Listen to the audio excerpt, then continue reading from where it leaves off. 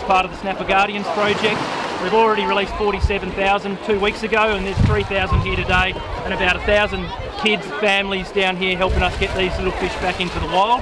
This is all about putting back into the environment to make fishing better.